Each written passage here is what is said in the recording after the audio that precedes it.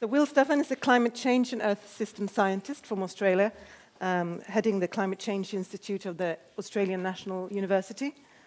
And he has, although he's very broad, he does sometimes focus on climate change and climate change adaptation and the relationship between human beings and nature. He's also an advisor to the Australian government. I was. You was? A few of us got sacked after the last election. And I know that you have done extensive work on a project going around the whole of Australia and talking to people, audiences like this, but also just the general public, and debating and having discussions. And you were also heading the IGBP for many years. Yes. So you could have held this speech in Swedish, but no, there's so many English-speaking people here. Okay. Well, I'll let you go on with it. Thanks. Thanks so much, Agneta, and thanks for the invitation to come and talk to you. As the title indicates, this talk is going to give you some scientific background of what you saw beautifully illustrated by Owen and colleagues in that nice 3-minute film. But you can see from the title it does really one basic thing. It brings the long history of Earth together with humans, and you can see it in the word Anthropocene and epoch, which is a geological term. So, as you might guess, I'm going to take some fairly long time frames. I'm going to start with a very famous piece of evidence. In fact, it's very fitting that our Volvo Environment Prize laureate is an expert on the cryosphere, because it's exactly where this data comes from. This comes from Antarctica, from a station called Vostok. As you can see from the timeline, it's about 400,000 years long, a little bit longer. But I've put in there the whole history of what we call fully modern or anatomically modern humans. That's us. So we evolved in Africa somewhere halfway through that record. And we spent all of our time in this period. For now, I'm only going to focus on one of the three. I'll get to the other ones later. The red line, that's a proxy for temperature. You see the regular pattern of ice ages, very jagged ice ages, a lot of variability, and fairly short warm periods until we hit this one, which is a little bit longer, a little bit about a degree colder than the ones before that. I won't go into that. We know the science of why that's so. The point is that for almost all of this time, we existed as hunter-gatherers only, in small groups, living fairly simple lifestyles. It's only during this last period that we've been able to develop agriculture and then move forward toward the societies we have today. So let me now explode out the last 100,000 years or so of this record and go to the northern hemisphere. Now, this is Greenland, not so far from here. So here we see the last ice age, and at least in the North Atlantic area, it was quite erratic. There was a lot of variability here, a lot of warm spikes. But notice how different this period is compared to the period that went before it. This is an exciting period for humanity. We started to move around the planet. I've put up some of the important events in that movement of humans out from Africa to other parts of the world. But again, this is an interesting period. It certainly has its variability, but compared to what went on before, it's much more stable. And about 10,000 years ago, we saw the beginning of agriculture. Then we saw eventually great civilizations arising in Asia, of course, ones here in Europe, but also in Africa and in the Americas, built on the development post-agricultural era. And here we are today in our contemporary societies. But something is happening to the planet today, and there's a lot of concern. In fact, Paul Crutzen, when he blurted out that word at Cuernavaca in 2000, was drawing on his vast understanding of all sorts of things like this. Obviously, people are concerned about the climate, and we can see a destabilization of the Holocene climate. We can see it in average parameters like temperature, but what matters again for people are often these extreme events, which are part of the climate system anyway, but we now see some influences of climate change in terms of intensity, frequency, length of these sort of events. All of these are taken in the last 4 or 5 years, and they all come from my country. They could have come from many countries around the world. So one of the things we tried to do in IGBP a little over a decade ago when we did our first synthesis was try to systematize what's going on to planet Earth under the the phrase global change. So obviously climate is part of that. But it's not the only part. We looked at things like the nitrogen cycle. There's pre-industrial, there's post-industrial. Just look how different the whole cycle looks. You don't have to look at it in detail. This big arrow that changes everything is human fixation of nitrogen. This is a map showing where there are large dams around the world, and you could put even more of them on today. But most of the large rivers of the world now do not flow unimpeded to the ocean. They're dammed, water is taken off for human use. We can look at cultivation, agriculture, land systems, and we see that vast areas of the planet, maybe approaching 30-35% of the planet, have now been almost completely transformed for use by humans to produce food for now over 7 billion people and soon to be 9 billion people. And of course, we can look at climate. This is an earlier example of the type of system that hit the Philippines more recently. This was nearly as strong, but it hit a fairly uninhabited part of Australia, so it didn't do nearly as much damage as the Philippine storm did. And of course, we can look at the iconic global average surface air temperature, which is a metric for how the climate system is warming, becoming more energetic.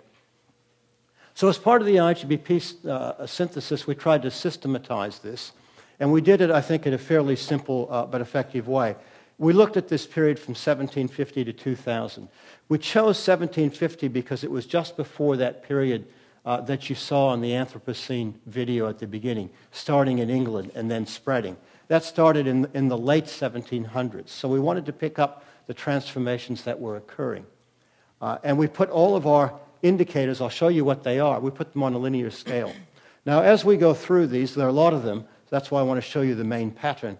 Again, look at this period, 1950. It came out in the film. And the images I'm going to show you now, the graphs, are put together were the line that you saw sweeping up in the bottom right-hand corner of the video that you just saw. That was the data. So we wanted to do two things. We just said, let's see how humanity itself has changed from the Industrial Revolution. And that's these 12 put together. And you can see what we used here. We tried to use indicators for these sort of things: population, economy, resource use, things like urbanization, globalization, transport, and communication. Don't go through them in detail. Just look at, again, how they sweep upwards after the Industrial Revolution. But look how long it really took humanity to get going. And again, look at 1950. In each case, either the slope of the curve changed, like in human population, or certainly in economy, or several things we take for granted today really didn't exist before 1950. We had some telephones, but certainly not like we have now. No international tourism, extremely few motor vehicles, and so on. Now, this is only humanity. We didn't say anything about the environment at this point. We just wanted to say, how can we characterize how we, as a collective species, as a, if you like, a superorganism, how we have developed over that last 250-year period.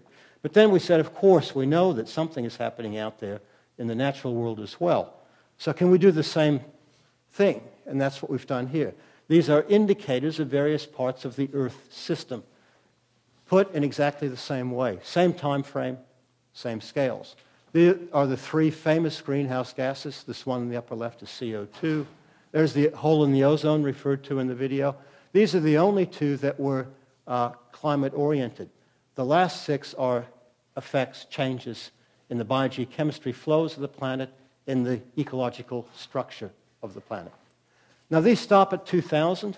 We realize we've come on from then, and there are a group of people at the SRC and IGBP who are updating these. I wish I could show you them. I'm not going to show you them because hopefully they will be published very soon and they'll be available. And they'll show you some interesting changes post-2000 in the human enterprise and in what's happening on the planet. So just watch this space in the next couple of months when these come out. So an interesting way of visualizing this in a sort of static way was done by National Geographic. And they used a very simple equation. The impact of humans is some aggregate of population, affluence or consumption, and technology. In other words, how many we are, what we consume, and how we produce the stuff we consume. Now, the interesting thing is National Geographic started at the year 1900, and that axis is population, there's technology, there's consumption. This gives you a nice three-dimensional box, and it's filled with stuff, airplanes, fridges, cars, stuff we consume. Now, the interesting thing, you can see this little wedge down here. That's 1900. This is 2011. Now, when National Geographic did this, that's the only things they put.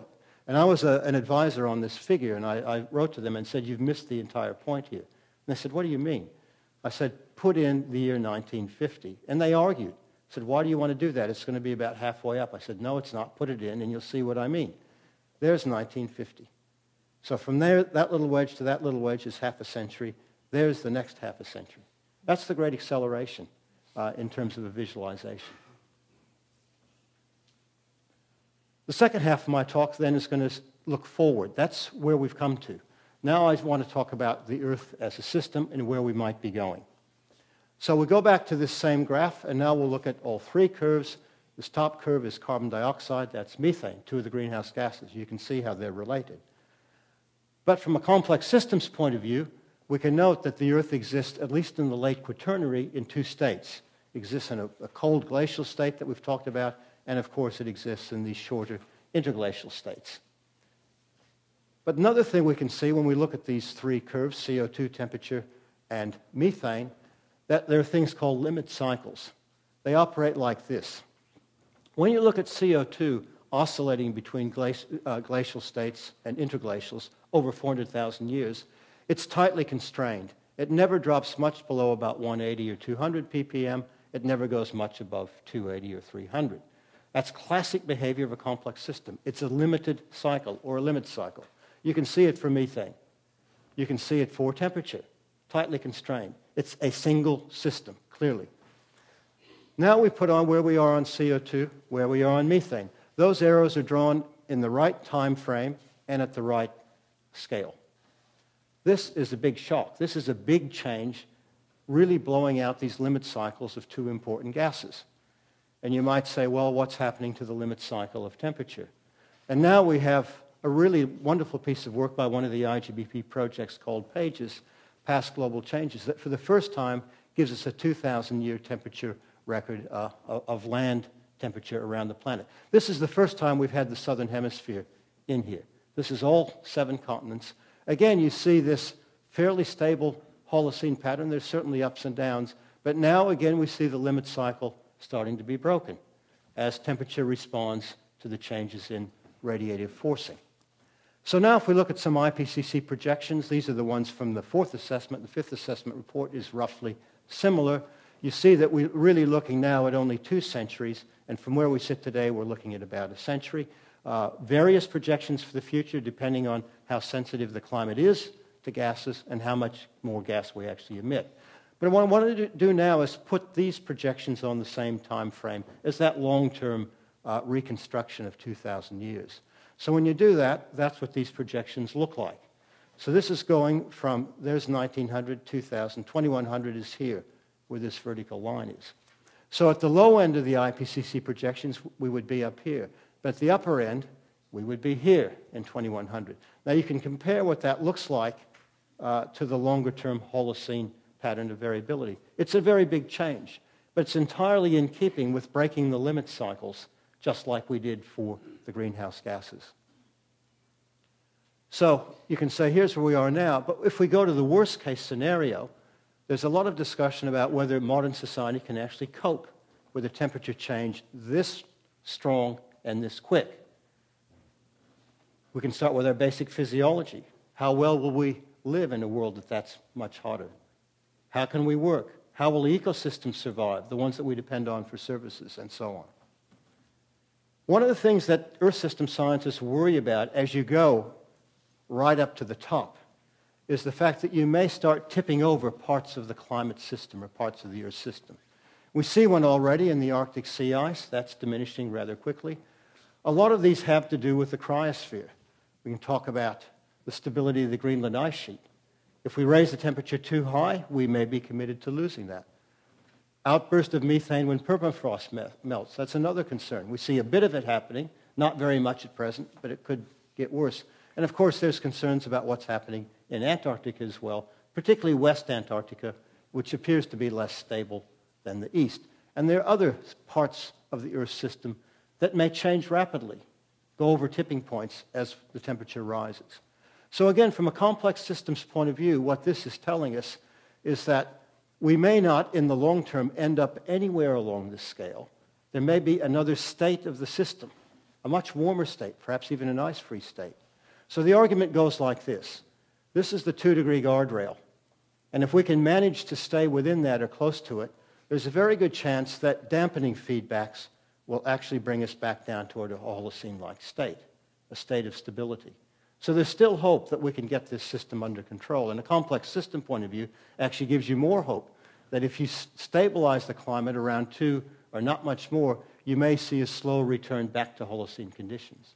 But there may be a global tipping point somewhere where too many of these subsystems, ice systems, biosphere systems tip. And if that's the case, we may transition eventually to a very much warmer, basically ice-free state of the planet. It's a stable state. It's been there before.